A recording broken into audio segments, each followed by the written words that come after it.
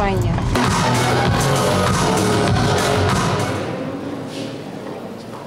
Tak jak pani wybrać. Czyli na kamerę.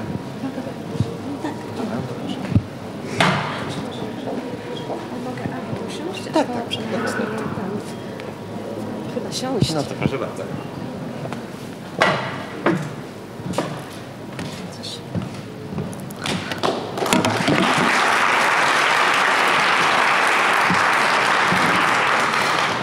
Bardzo dziękuję za zaproszenie. Thank you very much for the invitation and for allowing me to share this moment with you. And unlike Jessica, who was the previous speaker, I am not at once in several places, so I'm very, very happy.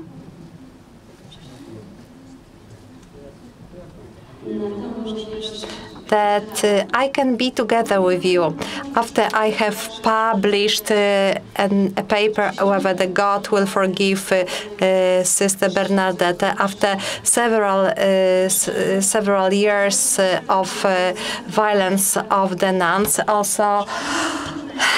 also about problems which have been discovered in the houses for senior people. I have received many emails from journalists and from other people who were asking me if I'm going to do something about these evil situations. In every situation, people have internal crises, doubts, and fears. In order to become better, wiser, and more mature, we have to undergo these emotions. But also there is a group of people who have no such internal crisis, who, whenever they make a move, even if it's a cruel one, they justify it based on the religion, ideology, and they are only interested in their own satisfaction. They have no scruples.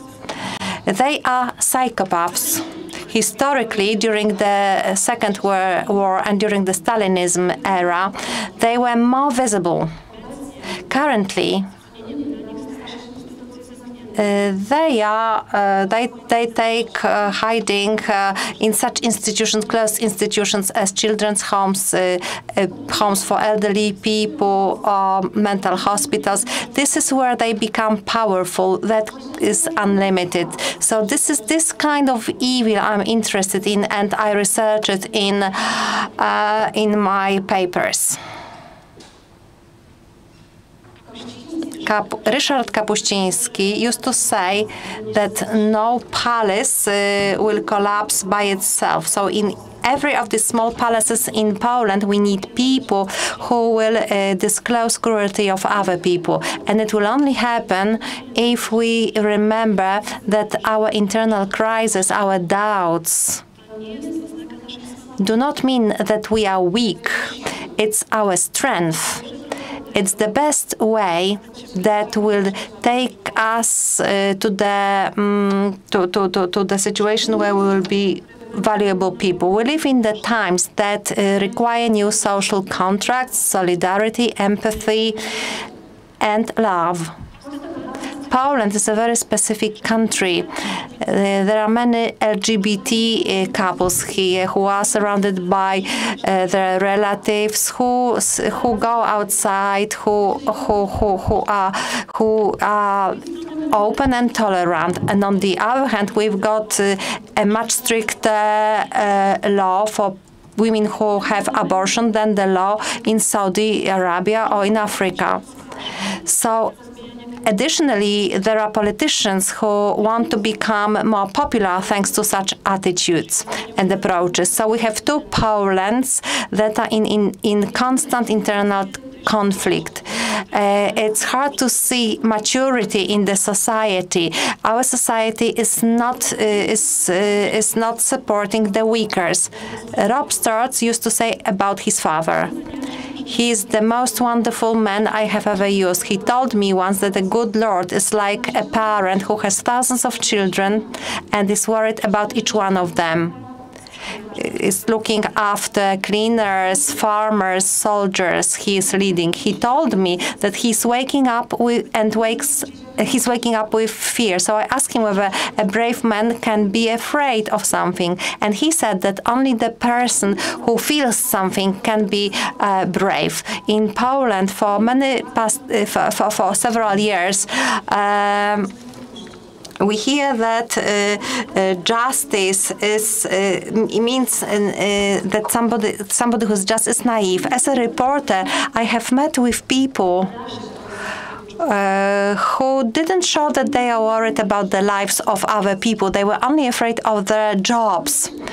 So in my notebooks, when I was making notes, I was writing down their names, and I was saying that this is a broken person. I knew that I couldn't expect them to be sincere. They only want to defend their own interests. They want power. So what makes them different from sadists and psychopaths, these people were born to be evil. Slowly, they are surrounded by false supporters, partners with whom they share no closeness, with friends who are laughing behind their backs, and they start to believe that this is how the world works. You either cheat other people or they will cheat you. So never trust anyone. Sometimes they assume that they are heroes. They think that nobody will notice this fear in their eyes. They are only focused on their interest. W czasach Boga konsumpcji in the time of consumption and boasting about your lifestyle, where beautiful houses lie adjacent to slums, and there are hamburgers in the trash bins next to children who beg for food, we need people in authority who will not divide people into homo or heterosexual, the foreigners and our ones, atheists and Catholics, shop owners and business people. We need those who will bring us together. The justice system requires change, and it should give up the patriarchal system that enslaves the vulnerable ones. Even the police women told me they would never report being raped because they know how people are treated. An interpreter raped during a conference, a medical conference, reported the cases from the court, and she said, my father was looking at me, journalists were looking at me. The offenders will stop laughing, and all of a sudden the judge's sentence suspended. They could come back to their families, to their businesses. The judge said they learned that they did something wrong. They were not they had not been punished before. The policewoman, the female judge, were not aware that they raped me for the first time. The rapist will be sentenced if it's an unemployed alcohol addict. If this is a student or a business people, they start asking, what was she wearing? Did she drink a glass of wine or perhaps two? A woman is asked about what the rapist's penis looked like. When I was making documents for one of my reports, I participated in a mass, in a service delivered by a priest who was sentenced for his pedophile acts. And he was placing the holy wafers into children's mouths. There are many cases when rapes were not punished, when the offenders were passing by their victims in the street. Those who offend or who abuse the vulnerable and are not adequately punished.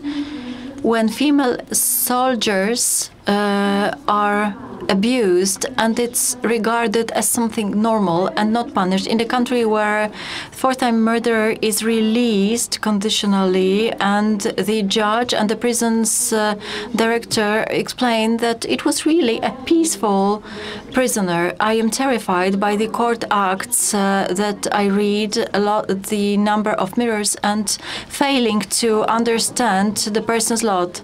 Paweł, from my report on Sister Bernadette, said everybody was beaten, but if somebody had been beaten at home, they never thought it was something wrong. What a few years old child can know about bad things? Sometimes Sister Bernadette beat me so heavily that I was not able to go to school. She was beating me all over my body, but the worst hits were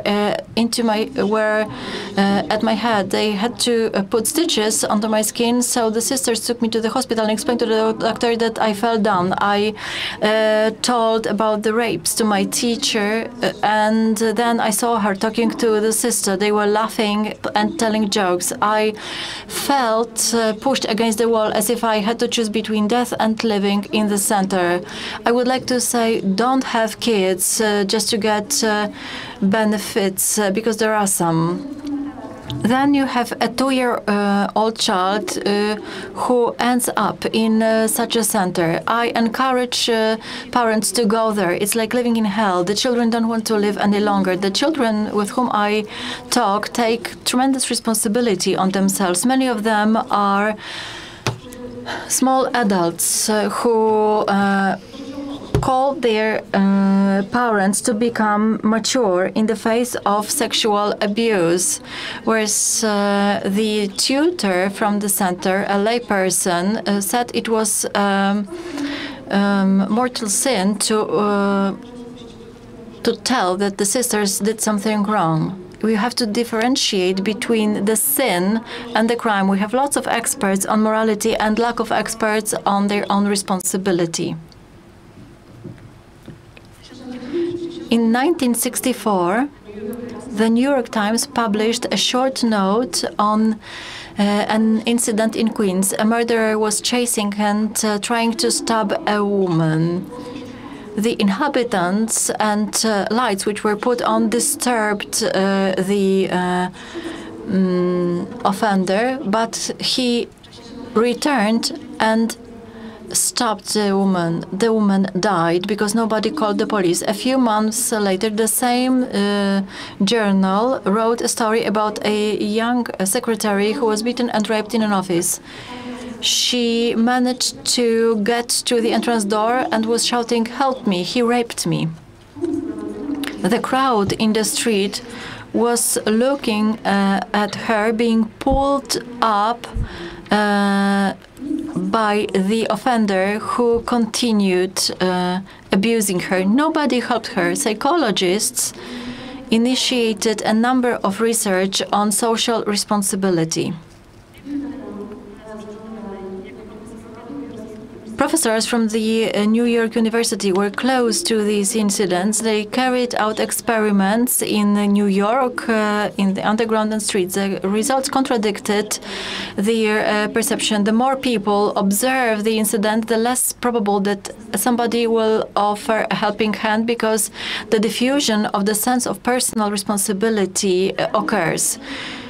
I am aware that this is a kind of sociological scheme which is really hard to get away from, but after a series of reports, I was really struck by the criminals and people who really knew about children's suffering and decided not to respond, not to react. According to my experience, many teachers and tutors do not respond or react to tortures. There is a problem to find witnesses. People don't want to get involved in a case against a person who can take revenge, even if it's about others' life. The new social contract has a chance to exist only if we don't cut our own responsibility, which exists in the system, instead of hard old systems. w której So a man had